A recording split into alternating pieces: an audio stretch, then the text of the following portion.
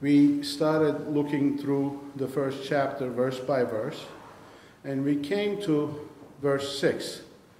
I'd like us to look at verse 6 today. 1 Peter chapter 1, verse 6. It reads, "In all this you greatly rejoice, though for now, for a little while, you may have had to suffer grief in all kinds of trials." I want to tell you guys a story. It's a true story. Story of a husband and wife. They were devout Christians, committed, born again, walking with the Lord, serving the Lord, and God was blessing them immensely. The husband had a very successful business. Everything was going great. God had blessed them with 5 kids. The wife was at home and taking care of the kids and their education and everything else. And they were also part of the evangelism of the time period they were living in. They were involved with the likes of D.L. Moody, what today you might know him, or people like him as Billy Graham of his day. They were very active, good, hardworking, decent people, and God was truly blessing them. But one day, as though someone turned the switch on, as though one thing started or the other one ended, a very clear line has been drawn. Something happened when everything started going wrong. First thing that happened to this couple was they lost their youngest child, their only son. He was about 5 years old. They lost him to an illness. He died. A year after that, business became so bad, and there was a fire too. This man, this family, this husband and wife, lost everything they had. All their life savings, all their investment, everything they had was gone.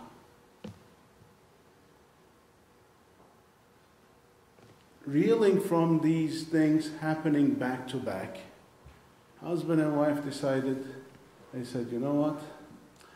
Let's take a vacation. Let's go to London, where our preacher friend, our evangelist friend is going to do a series of meetings. Let's attend those meetings, and it will be good for the kids too. It will be breaking out of this doom and gloom and bad environment. So they decide to go. Last minute, the husband gets news that he has to stay a couple days more. He doesn't want to ruin it for the kids, so he sends them ahead. As they're traveling, tragedy strikes again. They were on a ship to cross the ocean. Another ship hits their ship, and this ship that they were on sinks in 12 minutes. A day later, the husband gets news from his wife. 2 words: survived alone. The 4 kids that was with the wife drowned in that shipwreck.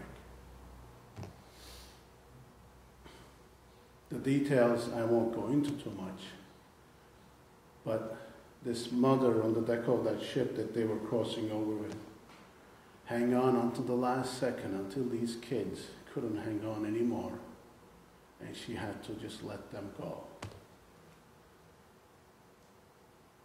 By a miracle, somehow, she opens her eyes in a rescue ship. Kids are all dead. So, sends message to the husband. Husband jumps to the first ship that's crossing over. And the captain of the boat, the ship that was crossing over, calls him over. He says, look, I've been looking at the maps and the coordinates. And this, where we are right now in these waters, is the spot ship sank. And in that spot, this man takes a piece of paper and starts writing the words, "It is well with my soul." That's the hymn you just heard. He wrote this hymn under those circumstances. He lost everything he had, all his children, everything you and I would consider everything we live for. As a husband and wife, they lost everything they had.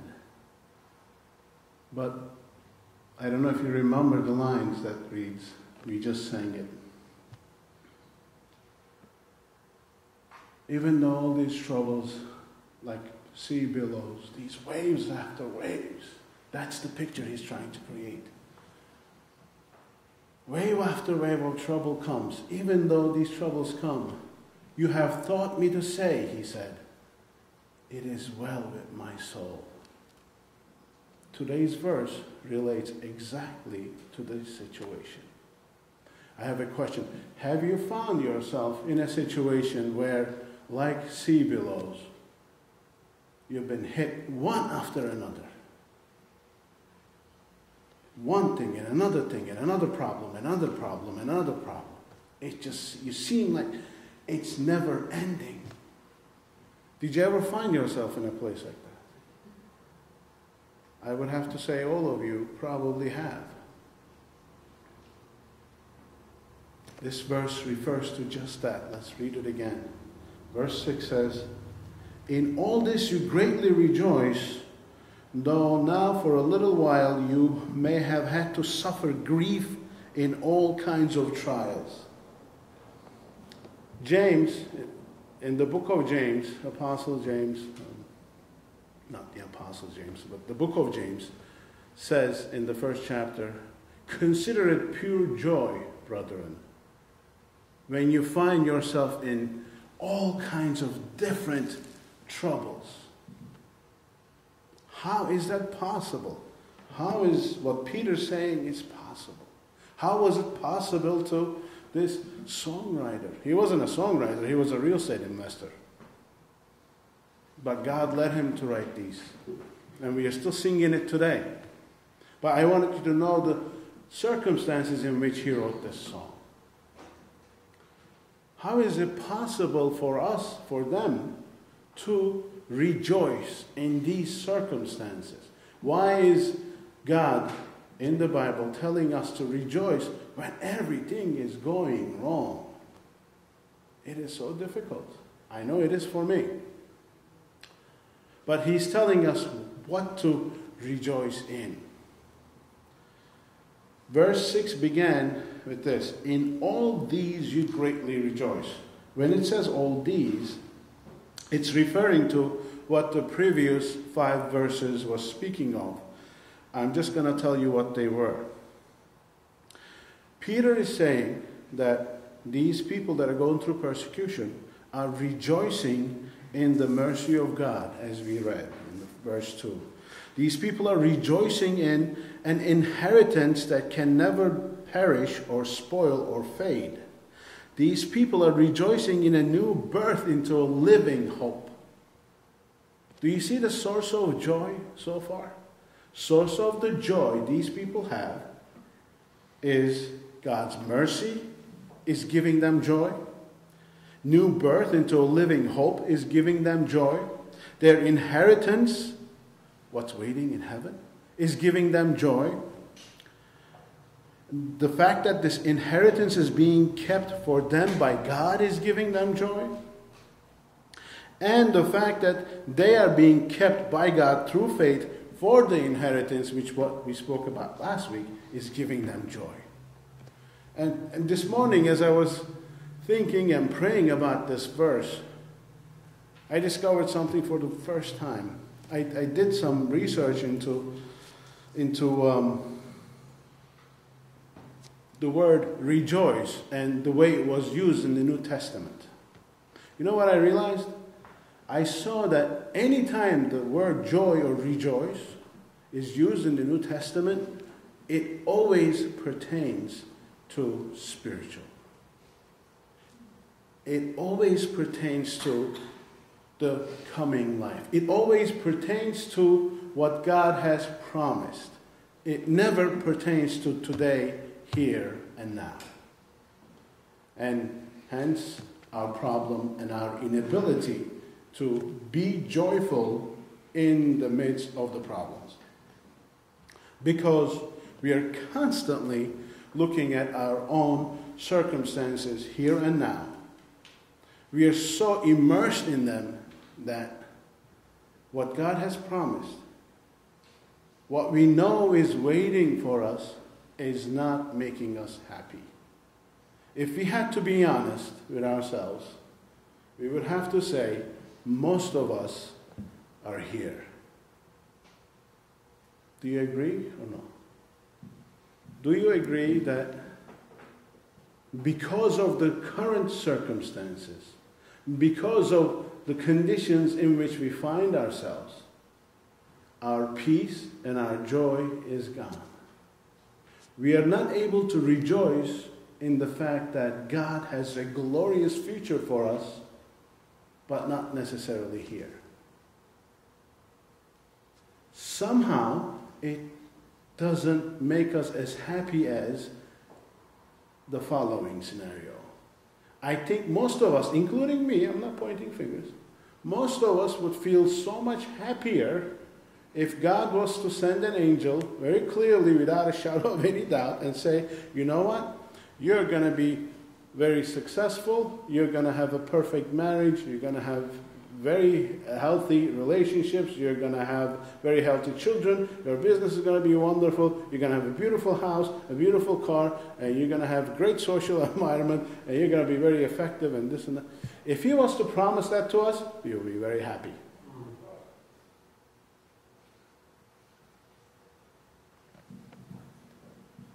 But the Bible is not promising any of that. Jesus said, in this world you will have tribulation. Don't misunderstand me. I'm not saying, the Bible is saying, you're always going to suffer. There's always going to be problems. No, that's not the case at all. But there is some of that as well in life. When you go through those times, especially like sea billows. Can you picture what he's trying to say, sea billows? Most of you are familiar with the ocean, right? When you stand by the beach, what do you see? One wave after another.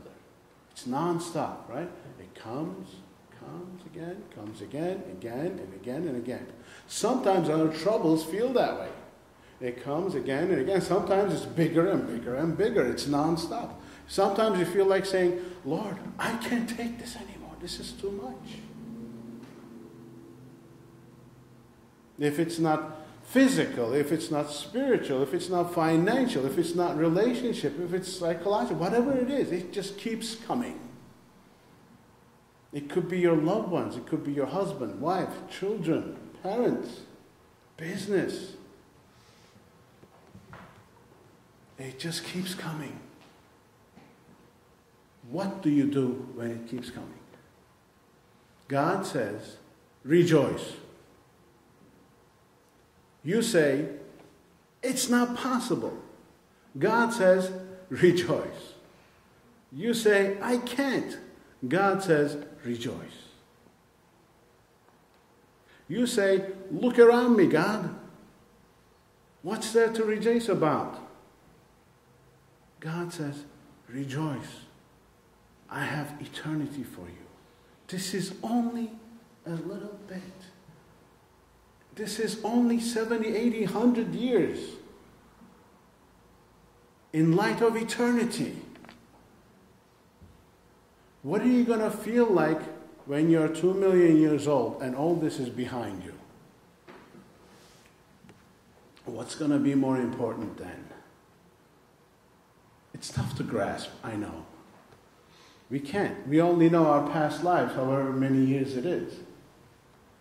But God says rejoice. If it's one after another and another, God says rejoice. And we know one thing about God, if we don't know anything, He will not ask us to do anything that He hasn't enabled us to do. Yes? God will not ask anything from you that you cannot do. So, why is our difficulty? How is it that James says, rejoice in all kinds of tribulations?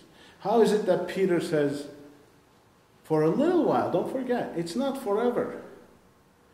If you look at your life, most of the troubles have not lasted forever. Well, you guys don't have too much in the past to look back at. It might feel like forever, but I guarantee you it'll stop. Okay. But those of you that are over 15 know that nothing is permanently imprisoning you. Nothing lasts forever. But there is an eternity that will last forever. So when it comes and keeps coming and keeps coming and keeps coming, how can you rejoice in this life? Our problem is we keep looking at the here and now rather than there. Now, if you have a problem with looking over there, and if you're saying that that's unrealistic, that's not biblical. If you don't believe the promise of God, you can't claim to be a Christian. If you believe the promise of God, then there are certain claims you can make. Here and now will always disappoint you. That's why I believe God's Word makes sure that we are not misled, that the word joy and rejoice is never presented for immediate circumstances, for the world, and for here and now. Rejoice and joy is always presented in the future tense of the heaven and what God promised. We will never truly be joyful with what we have right now. And in varying different ways, you lived it in your life. Think about the time when you wanted to start driving or buy a car. When you did, you were kind of disappointed after a little while. And then you wanted to buy a better car. You worked hard, you saved, you got the car that you thought was going to make you happy. It did for 3 weeks. Then it started getting old again. Some of you were looking forward to being with a certain person.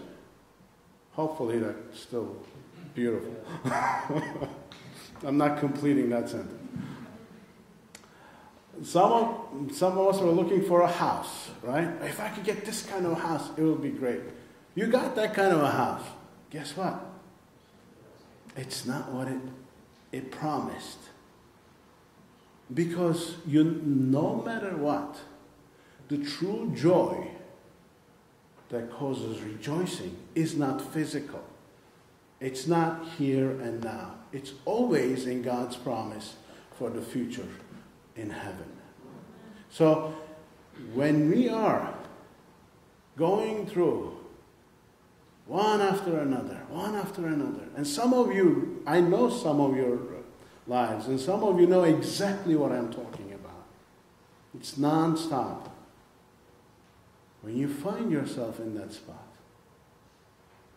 rejoice in your living hope, rejoice in God's promises, rejoice in your salvation, and if you find yourself that you are not able to, say to God, Lord, help me.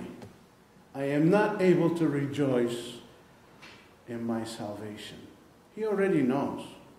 But He wants you to be peaceful. He wants you to live with an expectation of joy and hope. Not this doom and gloom. What did the Apostle Paul say to Timothy? He said, God did not give us a spirit of timidity, but of power. What's the second word? Love and self-discipline. Self-control. God gave you power. He doesn't want you to be sad. He doesn't want you to be upset. He doesn't want you to be discouraged. He doesn't want you to live disappointed. But you will be all those things if your eyes are on here and now. But if your focus is in that day, in God's promise, Word of God says, you will rejoice. Just like these guys who were being persecuted were. We all have our homework. Amen? God bless you.